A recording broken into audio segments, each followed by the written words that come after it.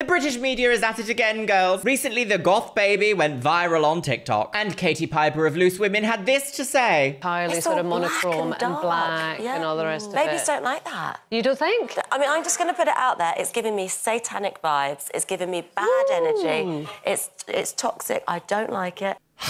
Having a gothic baby is not in any way, shape or form satanic, and you know exactly what she means here. She means like anti-Christian rituals in the forest, girls. Sacrifice that goat! Not all gothic people are Satanists, and goth style is not toxic.